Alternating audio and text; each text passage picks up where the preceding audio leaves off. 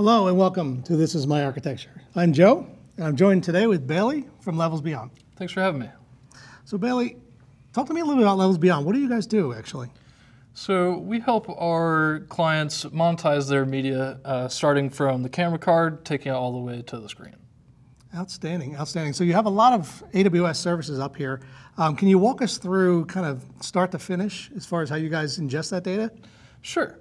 So this right here is our media to cloud workflow, and it starts with the user uploading a file to an S3 bucket.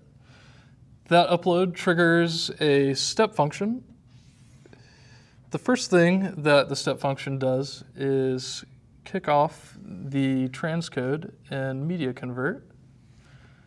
Okay. What exactly are you doing with media convert there? So media convert is creating us a proxy that's going to be good for playing back in the browser, so that our user is going to be able to have a kind of visual check to go along with all the metadata that we're going to be extracting. Do you have multiple customers leveraging different kinds of video feeds, different formats? Yep. We have basically every format you can imagine is coming into Reach Engine as a platform. Okay. Okay. Yeah, continue. Sure. So after that proxy is generated, the step function is going to trigger some lambdas. It's going to extract checksums, other kind of standard technical metadata, and it's going to store that over in DynamoDB. Okay. Now, is this just metadata about the video itself, just high-level metadata? Correct. Yeah. Checksum of the video so that you could validate its authenticity. Sure. It's going to pull out frame rates, all kinds of media info. Useful for the customer that's going to leverage that. Yep. Okay, got it.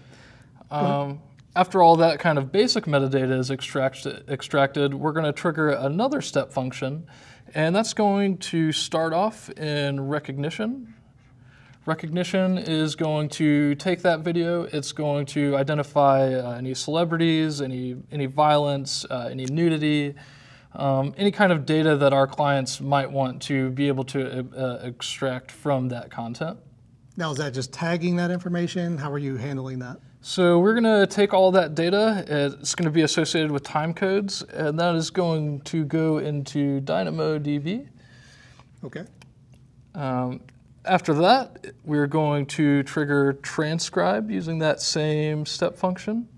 Transcribe is going to take the audio from that content and translate it into text. After it's translated to text, that's going to get driven into comprehend, where we can run analysis on that text to extract entities, understand things like when profanity is happening. And then all the data that comes out of both of these guys is going to go into DynamoDB. Excellent. Now, do you store DynamoDB data forever, or is that something temporary?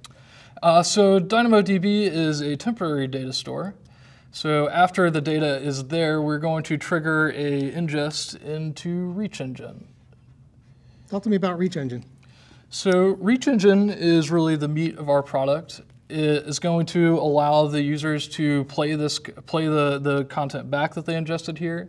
It's going to allow them to view all that metadata that was extracted. It's going to allow them to search on all that metadata. It's going to, particularly with recognition, it's going to make a nice visualization where you can see tracks for each celebrity and when they appear in the video. Yep.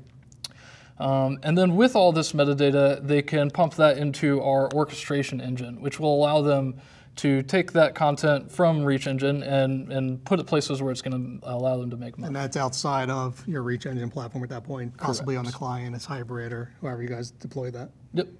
Outstanding. I love the solution. I do appreciate you coming in and talking about your solution. Seems like a very powerful solution. And I thank you for coming in and describing what that is. Thanks for having me. Sure. Thank you for watching This Is My Architecture.